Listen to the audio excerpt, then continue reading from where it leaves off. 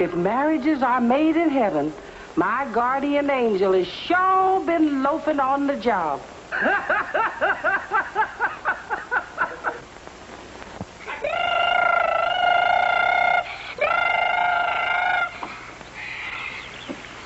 You know, Perry, I think it's going to work all right. She sure gives a performance. Donnie, you come and get your breakfast. You can do your 500 laps afterwards. Hello there, Donnie boy. Oh, hi, Bill. Help me get out of here. I'm stuck. Oh, that's easy, boy. Let's try.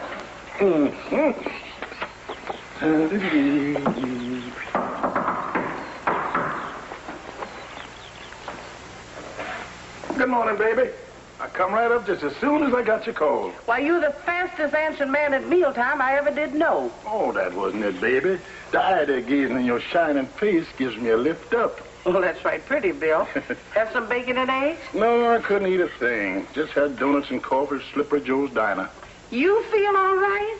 Sure, never felt better. Right on the ball. Well, that's fine. Yeah. Because Mr. Harry's got some work for you to do. Uh-oh. I know there was a catch to it. You talked to me too sweet over the phone. It ain't nothing but fixing up some furniture in the backyard for the barbecue he's going to have Saturday night. Well, with that face me, I guess I could inhale a few eggs and a little bacon. That's more like it. Yeah. You know the old saying, man can't work on donuts alone. Not up, baby. So get over pound there. You tighten the steering wheel. We'll finish her up after I eat. How without the right kind of wheels? That's easy. We'll go down the junkyard and get some. Mr. Browder's bound to have something we can use. We can't win a race with junk. The Fire Street needs ball bearing wheels. Bill's here to clean the barbecue, Mr. Harry. Good. Oh, tell him to touch up the furniture and string some wires for lanterns. Telling Bill one thing at a time is the best method, Mr. Harry. Too much stuff confuses him. Oh, Beulah, can't Donnie ever get here on time for breakfast? I got him in, Mr. Harry. He's washing up now. Oh, by the way, Bert Perrin is bringing his niece to the party, and I thought I'd ask Marge and Pete. I sure wish I had one of those new portable barbecues. They're wonderful. No dirt, no trouble. That old brick thing of ours smokes like a 4-alarm fire. You'll have one someday, dear. I'll have arthritis someday, but I don't like sitting around waiting for it. Oh, hi, Mom. Hi. Well, it's about time, young man. You should see the Fire Street now, Dad. She's a real bonfire. Sounds like a world beater, but you'd still better eat your breakfast, Barney Oldfield. Barney who? Barney Oldfield. He was the greatest race driver of all time. Bet he didn't have the problem Perry and I've got. What's that, dear? Wheels. Well, Oldfield needed things, too, but he always came up with what he wanted. How? He improvised. He used imagination and ingenuity. Barney Oldfield had an unbreakable faith that he'd win. And when he did, he always paid off his obligations. Hadn't you better get started for the office, dear? You know you have a 9 o'clock appointment. Oh, yes, I should. I bring my briefcase in here. No, I'll look in the den. Ingenuity instead of money. What? What Barney Oldfield did, I can do. Can't I, Dad? You bet you can, son. Just get in there and win. After breakfast. Okay. It's not in there. It must be upstairs. Oh, if that's for me, tell him I've already left for the office. Okay. Hello? Oh, yes. Good morning, Mr. Potter. The barbecue has arrived? Wonderful. Does it have that revolving motor spit and the grill that lowers and raises? Fine. No. Don't deliver it until Saturday. You understand it's a surprise. Thank you very much. I'll be down to see you later. Goodbye. What's a surprise? Ooh, now let's don't be nosy. The surprise will be if you make your 9 o'clock appointment. Oh, Don't work too hard at the office, dear. it'd be pretty hard to keep you in mink coats with that advice.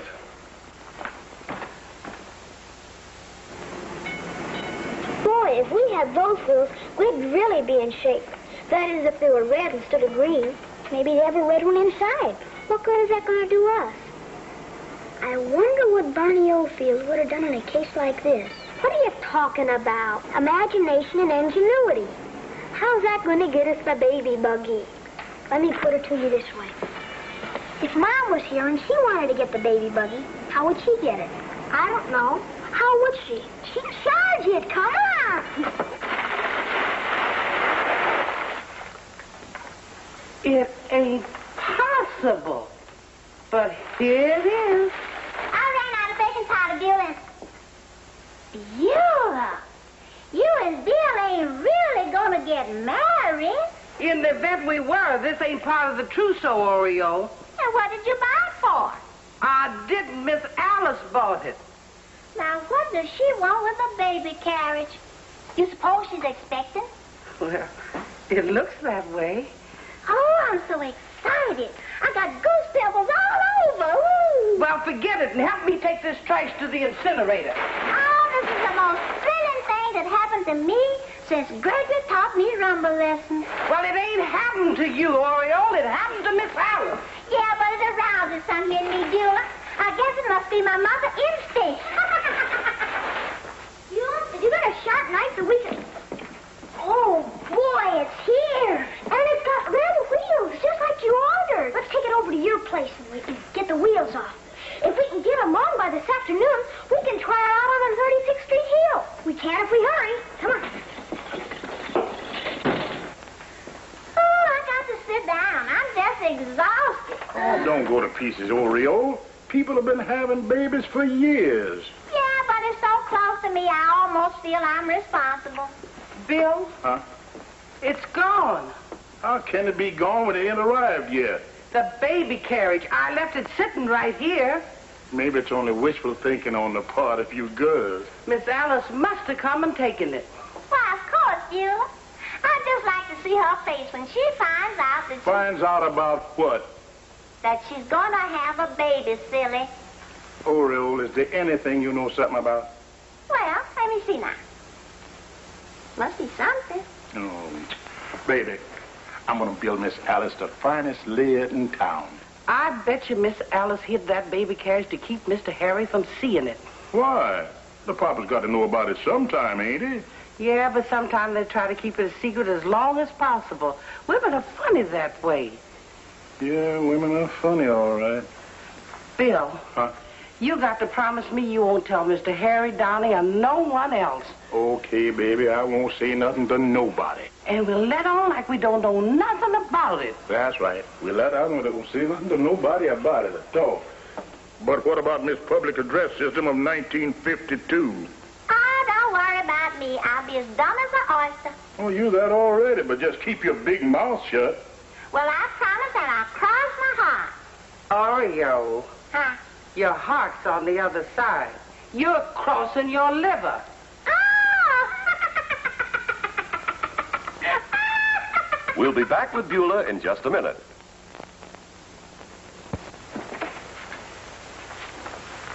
Is that you, Harry? Who were you expecting? I'll be through here in just a minute. What in the world are you doing? Cutting out a dress. Well, can't you buy dresses? Not this one, I can't. Besides, it's fun to make it. No. You could at least take the pins out of your mouth before you kissed me. Don't be grumpy, darling. Did you have a rough day at the office? Well, it's not that. Just that when a man comes home, he expects to find a clean house, not a garment loft. Oh, I'll have it all cleaned up in a jiffy. Mr. Harry, would you please look at the faucet in the kitchen? There's something wrong with it. My wife is a dressmaker, and I'm a plumber. Which faucet is it?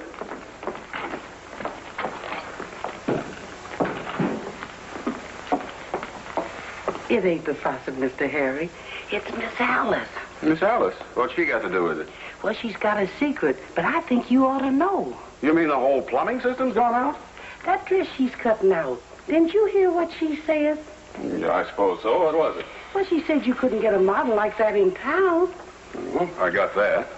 Well, it's a maternity dress, Mr. Harry. Who in blazes is she making that for? She's making it for herself. What? The man came here from Potter's this morning with a baby carriage. She hid it so you wouldn't know nothing about it. Beulah, are you sure? Yes, sir. I unpacked it. Well, this is wonderful. It sure is. Well, that must be the surprise she was talking about this morning on the phone. She must have called Dr. Garrett. I heard her tell him that she'd see him in a little while. Oh, you got to treat her very tenderly now, Mr. Harry. Yes, I have. Oh, just think of it, Beulah. Donnie's going to have a little brother, or maybe a little sister. And you got to give her everything she wants and treat her mighty sweet. I remember when we were expecting Donnie. She always wanted strawberries. You remember, Beulah? I sure do. I'm going downtown and get her some right now. There ain't no strawberries in the grocery store at this time of the year, Mr. Harry. Well, then I'll send to Chicago. If the mother of my child wants strawberries, she's going to have strawberries. Oh, never mind picking up those things, darling. Beulah can do it later on. You sit over here and rest until dinner. I don't want to rest until dinner. And besides, you said you wanted it picked up. Well, I've changed my mind. I like it this way. You can cut cloth all over the house if you want to. Harry, did you have a drink out in the kitchen? No, but I could use one. I've got to run downtown, darling. Something important that I forgot. Don't wait dinner for me. Harry, what's the matter with you? What did you forget? An appointment. I forgot all about it. And remember, darling, I love you more than anything else in the world. Hanging up the lanterns for the old barbecue. Anything else you want me to hang up, Miss Harry? A little boy with Donnie's smile or a girl with blonde curls. Huh? Oh, hello, Bill. How's it coming? If you're expecting to use these lanterns from the last barbecue, they got holes in them except those 3 that won't work. Well, I'll get some with the strawberries. You can't light strawberries, Mr. Harris. You gotta have candles. Bill, can you keep a secret? Well, I've already got one. You don't want to add another to it. Bill, I'm going to have a baby. You too? Donnie's going to have a little playmate. I should have known there'd be a leak with Oriole. Oriole? What's Oriole got to do with it? It was supposed to be a surprise, Mr. Harris. How did you find out? Well, Beulah told me. How did you find out? From the same information booth. I've got a surprise plan for Miss Alice. You want to know what I'm going to do? What's that, Mr. Harris? I'm going to redecorate the guest room, make it into a nursery. Oh, that'll be fine. Little animals all over the wallpaper. Kids like that. We can do it while Miss Alice is in the hospital. Say, they got some wallpaper down in Crimmins with pink elephants on it. That sounds wonderful. Oh, let me congratulate Mr. Harris. Many happy returns of the day. Thanks, Bill. Here, have a cigar. Thanks. 25 cents. Sometime soon, I hope to be congratulating you and Beulah. I don't order no wallpaper for us just yet, Mr. Harris.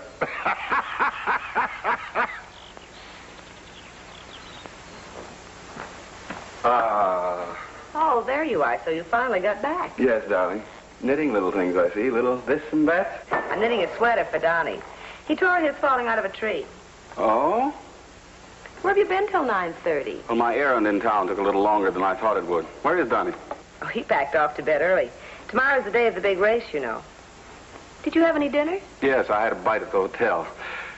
Are you quite comfortable, darling? Quite comfortable. Oh, don't get up. Don't exert yourself.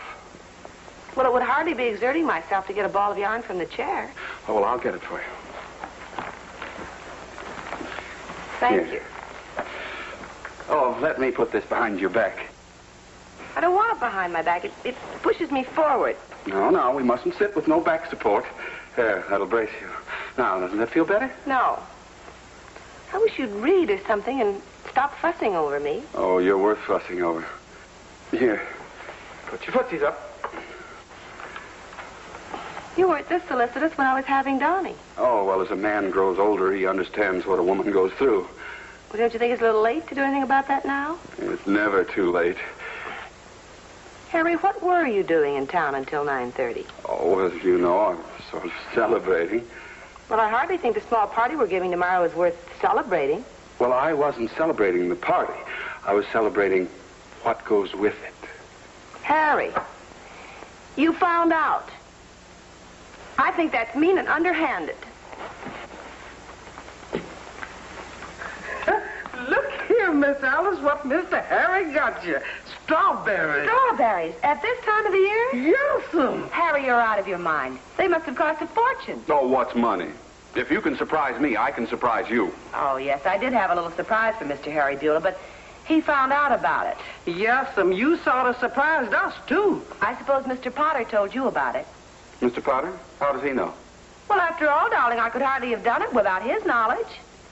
I got to go see about Donnie. Darling, are you sure you're feeling all right? I mean, if you don't feel up to the party tomorrow, I can call it off. Call it off? Well, what for? for? Well, you know how it is. I mean, I don't know all the details, but when are you expecting it? Oh, well, don't worry about that, darling.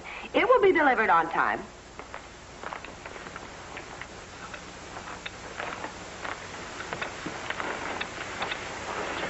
I want you to know, darling, that I'm the happiest man in the world.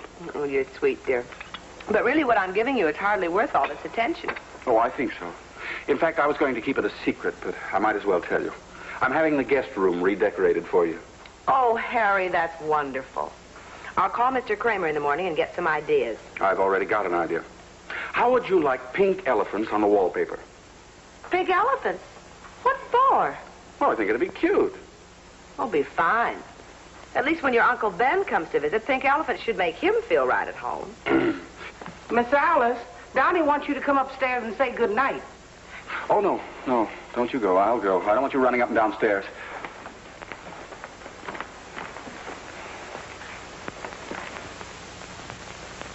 Beulah, can you come here a minute? Yes, ma'am. So you were the one who found out about the surprise. Yes, ma'am. And you told Mr. Harry about it. Yes, ma'am. Well, he was so jittery and nervous, I thought it would cheer him up.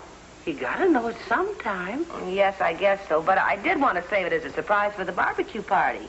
Why, he might faint out there before all them people. Faint? Oh, he's been waiting for this so long, Miss Alice, and I'm just as happy as he is.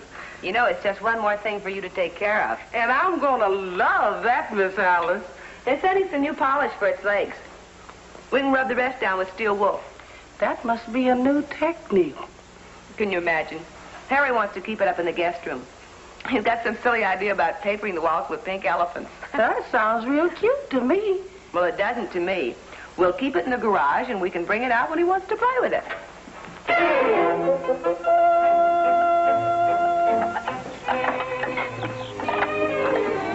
My goodness, I never saw so many presents for a barbecue before. Well, maybe they're from people who wasn't invited, so they'll get invited next time. You don't suppose the news got about that Miss Alice was expecting, do you? Oh, of course not, baby. You know I've been as tight as a clam. By the way, you didn't open your big trap, did you? When I have a secret to keep Bill Jackson, I keep it. Oh, yes, baby, I know that. You've been tight-lipped, all right, except when you run over a little. Oh, go on. Here's some more presents for Miss Alice. I don't get it. You sure this ain't your anniversary, Mr. Harry? Oh, of course not. You don't think I'd forget my anniversary, do you? That's, January 16th. Well, that's Donnie's birthday, Mr. Harry. Oh, that's right. Well, let's see. We were married on February 12th. That's Mr. Lincoln's birthday. Oh. Well, anyway, I know this isn't our anniversary. Well, why don't we open up one of these packages and take a peek at the card inside? Well, I suppose we could do that. One of the little ones, maybe. Yes.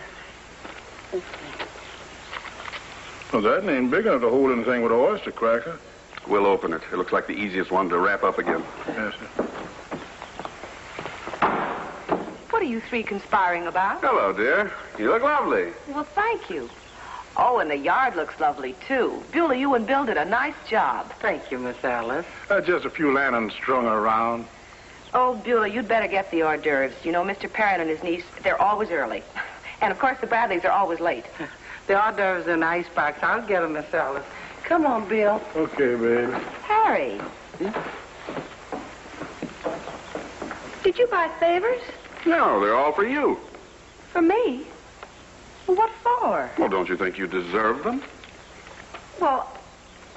Oh, there they are. Oh.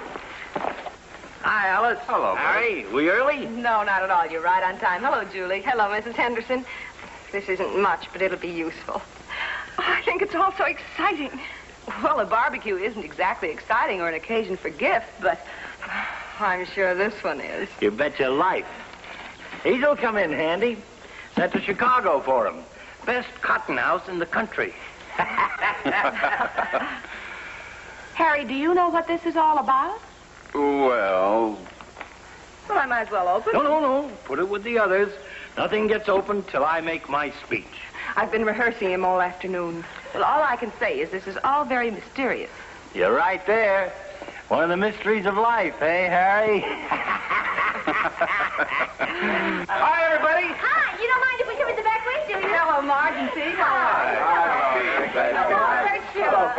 Julie, hey, you look terrific. Congratulations, Alice. It couldn't happen to a nicer girl. I wish somebody would tell me what this is all about. Oh, we'll let you in on the secret as soon as Bert makes his speech. Well, I better see about the punch. Excuse me. Sure. Oh, excuse me, Mr. Harris. Miss Alice, there's a man at the front door from Paula's. He says he wants to see you personally. Thank heavens. Excuse me, everybody. Say, shouldn't she be taking things a little easy? Of course not, stupid. Women don't pamper themselves anymore when they're having babies. Do you all know about the baby? Well, of course. Everybody knows. Oh, Mr. Harry, you promised me you weren't going to tell nobody. Oh, but I didn't. How did all of you find out about it? Well, I think Oriole told me. Oh, yeah, Oriole, my housekeeper, told Julie. She told Al Cook, too. And Miss Alice wanted to keep it a big surprise. That's why we wanted to surprise her first. Give Oriole one drop of information and you got a cloudburst. Hey, what's it going to be, Harry? A girl or another boy? Chances are it'll be one or the other. When is Alice expecting it? I really don't know. Alice, are you all right? I'll go see. Harry, it's arrived. It's arrived. Here, eat this. Keep up your strength. Here it is, dear. Just what you wanted. Where? But that's a barbecue. Where's the baby? Baby? What baby? Well, aren't you going to have one? Not that I know of. You've let us down again, Henderson. Everything is so funny. Well, what's so funny? Then that was the reason for the strawberries and all the attention. Oh, Harry, whatever gave you that idea? Well, maybe you better ask Beulah. Well, it's all on account of the baby carriage you bought and hid, Miss Alice. Baby carriage? I didn't buy any baby carriage. Well, that was no convertible that they left in my kitchen. We won, Dad, by 3 lengths. Boy, nothing could have touched that old fire streak today. Man, Mom, you should have seen us. We really burned up the road. It's a good thing you taught us about Bonnie Ofield, Dad, or we would have never gotten these baby carriage wheels. Baby carriage wheels? I'm beginning to see the light. Baby carriage wheels. Where'd you get them? I charged them at Potter's. You charged something at Potter's without asking me? Sure. You said that was the way Bonnie Ofield made the grade. Ingenuity, imagination, and courage. One day I'll learn not to be so literal. I think it's wonderful you won, dear. So do I, Mom. And I'm going to pay off my debts, just like Bonnie Ofield did. Here's $10 prize money, Dad, and you can take the rest out of my allowance. Okay, Barney. But maybe you better keep the $10. A winning race driver deserves a couple of sodas to celebrate his victory. Oh, boy. Wait till I tell Terry. So what do we do with the baby presents? I'm sorry I disappointed you, darling. Disappointed me. I think it's a wonderful barbecue. No, I mean about the new arrival. Oh, well, don't you worry about that.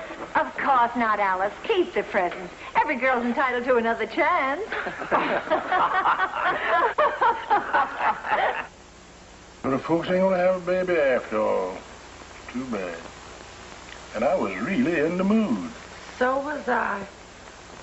I made it strip in my own hands. Wooden pegs so the little fellow wouldn't scratch himself. Well, just put it away, Bill. Someday it may come in handy. You mean, oh, just a minute, Passion Pigeon. Let's don't dump the apple cart before the horse is loose.